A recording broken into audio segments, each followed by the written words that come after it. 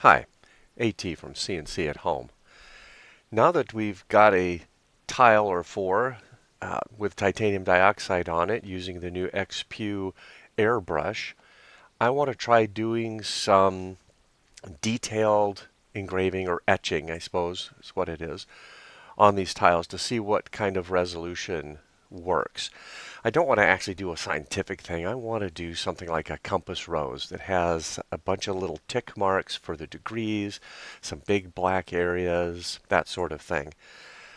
To do this, the first thing I want to do is find a nice compass rose image. For that, I'm going to search the internet. I've searched on compass rose and narrowed it down to just images, and getting quite a few images. I'm looking for something that has something like this maybe. It has a bunch of degree marks on it, has numbers. I don't like the way they're doing that though. They're just going 0 to 90 on each one. Alright, so close. That's something to keep in mind. We potentially could do that one. What else do we have here?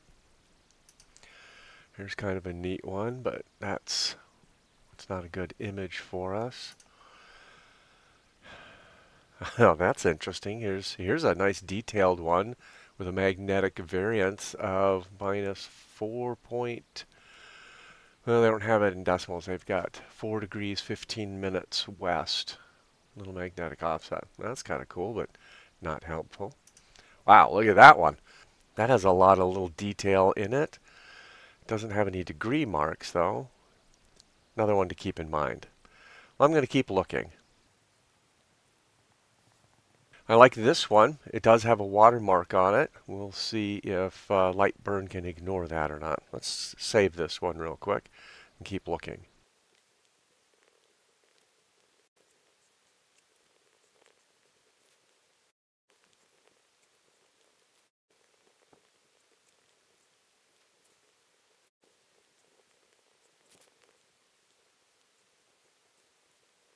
I found several that I like. Not sure if they'll work or not. I like this one. It has a lot of fine detail in it. There is a watermark across here, and if I were to be producing these and selling these, I would want to contact the owner of the image, get permission to use it, or pay permission, pay to use it, and then get a nice unwatermarked version of it. This is for demonstration purposes. I'm not going to be selling these, so we can check to see how Lightburn deals with that watermark. It may or may not get rid of it. This was a kind of a clever one in there, but I like this one. What else do we have? I like this one. Another fine detail here in our degree marks, so that would work nicely. There are watermarks, and I think Lightburn can deal with those. Here's another good example. I like this one too. I'll bring several of these into Lightburn, I think, and just see how they convert into vectors. But this is a good one. This one might be the winner. I like this one. It's just there's a lot of noise in here that really isn't useful, and that'll all be black. So probably not that one. Here's another good one. Has watermarks on it. We should be able to get rid of those in Lightburn. I like this one. It's another possibility. I do like this one. A little too ornate maybe or complex. I'm interested to see how this would convert to vectors within Lightburn, so we can give that a try. This one's straightforward. This is a good one. What I think I'm going to do is try several of these within Lightburn, see how they look there, and then decide from there. If there's more than one that I like, maybe I'll burn more than one. Let's head over to Lightburn and start bringing these in. Within Lightburn, I can bring those in just by going up to File and Importing.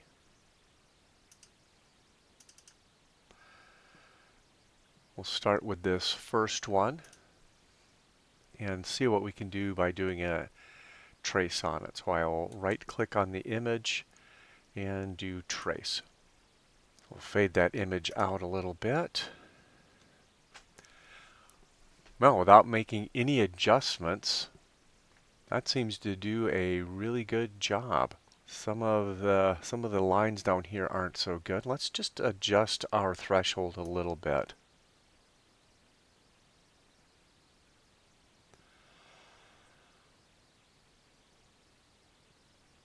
There, that looks pretty good. I'm going to keep the image just in case I want to rescan it. Just move that a little more. Okay, doing a side-by-side comparison. That one turned out pretty well. Zoom in here. What I don't particularly like are the way these lines turned out. Now granted, these are kind of fuzzy. It would have been nice if the image was a higher resolution. That'll turn out okay. This one wouldn't be so bad to do. So let's keep that in mind. Let's try another one. All right, we'll right click on this. We'll do a quick trace. Let's fade that image back a little bit. This one looks really good.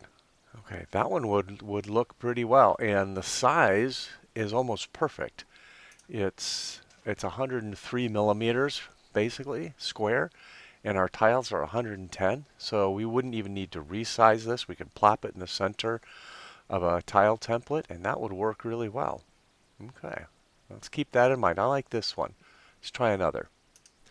Yeah, this image is quite a bit bigger, so it should trace nicer as well. Let's fade the image back a little bit. Okay, looks pretty good. We are going to get some weirdness with these little degree marks. They're going to end up being more like little spikes. Let's take a peek here. Yeah, not too bad actually. But they do look more like spikes than lines. But this didn't turn out too bad either. No, they're all turning out pretty well. Let's try another. This is a really big image. As you can see on these watermarks, they're light enough, Lightburn is able to discount them or ignore them, which is kind of nice. In general, that turned out pretty well. There's something weird going on up here. Didn't turn out so well. And down here also didn't turn out so well. Okay, let's try rescanning that one. So I'm going to zoom in on this so I can see it, and I'm going to up my threshold.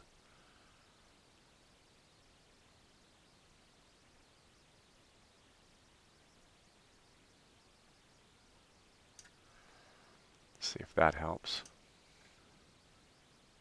Okay, helped a little bit up here. Helped a little bit down here. Still kind of sloppy though. This is a larger image, so once this was resized to fit on a coaster, it might look okay. We'll just resize that quickly. How does that look? Yeah. Not the best, but it still would make a good coaster. What else do we have? Okay, this one, well, let's see. Let's see what happens to it. I'll do a trace. Okay, we're getting a lot of artifacts in here, but that's because of how that image was done. And if we lower our threshold, we're just going to get more of them. If we raise it, we're going to start getting a watermark at that point. Let's increase our ignore, and let's bring this back down. Default's 128. Let's up this a little bit. 4.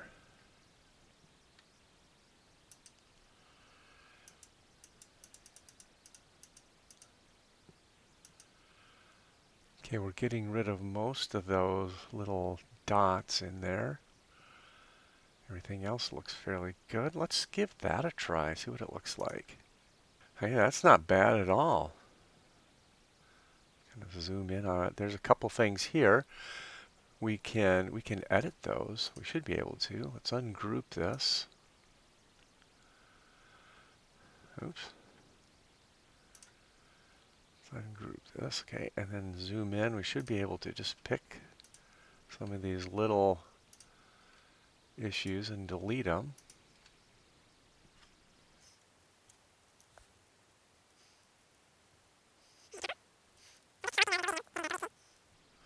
And I don't like the little dot in the middle.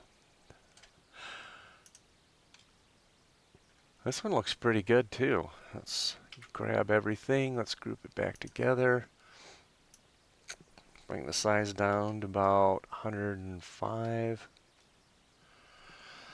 See what that looks like.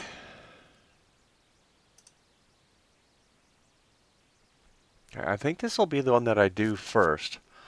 I do this one. So let's do this. Let's make a quick coaster template. Just pick the square tool, hit shift, make a square any size.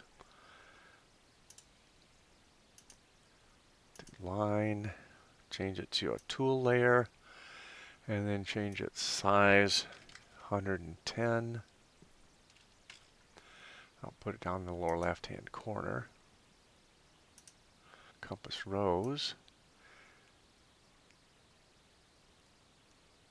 Now if you can see that snapping into place. When you have an object, let's turn that back to fill because that's what we want on here. When you have an object in another object, it will, or it can snap to certain things. So as we come towards the center,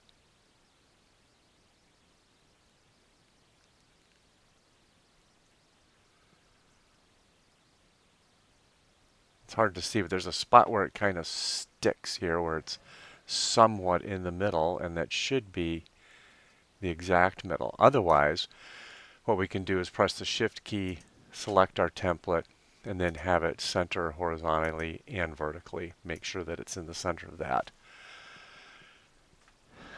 So that looks pretty good. So on our tool layer, let's go to our library, tiles, titanium dioxide, fill, and assign that. Okay, that all looks good. Let's go ahead and save this one off. Here's the last compass rose that I had downloaded that I liked. Let's get that converted over to vectors. Okay, by default, that looks pretty good. Let's get that moved over to our black layer. Let's see how that looks a little closer. Yeah, this one worked well too. I like it. Let's go ahead and let's give this one a try too. I'll go ahead and make a coaster template. Get that converted over to my other layer.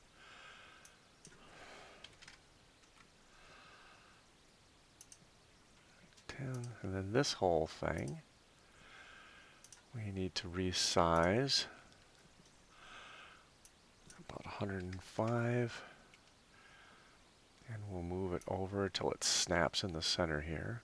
And our parameters are still set from the last one. We can go ahead and save this. Since I have this one up, let's go ahead and burn this one first. I'll go over, make sure the laser's focused, and we'll start burning this one.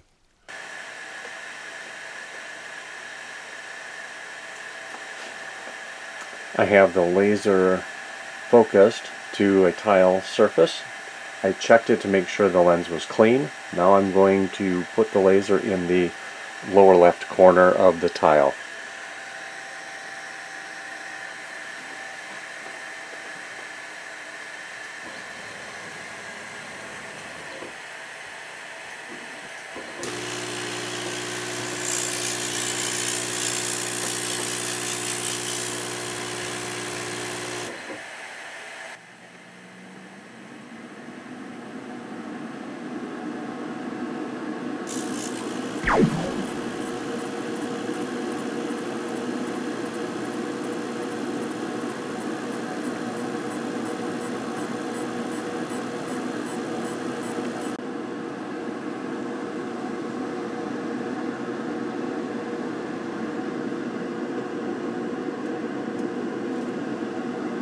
This one turned out pretty well. Let's get it over, clean it up. This is the other compass rose that I wanted to burn, so I'm going to go ahead and send that to the laser and see how this one does. I am tempted, I'm so tempted to put something in here. I think my friend Don would like this one. I'm going to put the letter K in here, see if I can find a fancy K. Yeah, we'll just go ahead and put it here. Put the letter K. Get that over to a better layer. We'll have to change the font too, because that's just not a good K for Don. We need something fancy. His last name starts with K. Yeah, maybe Old English. That would be kind of fun. I think we'll go with that one. And we'll make it a bit bigger. Get it centered up in there as well. There, I like that. Let's go ahead and do it that way. Let's save it first.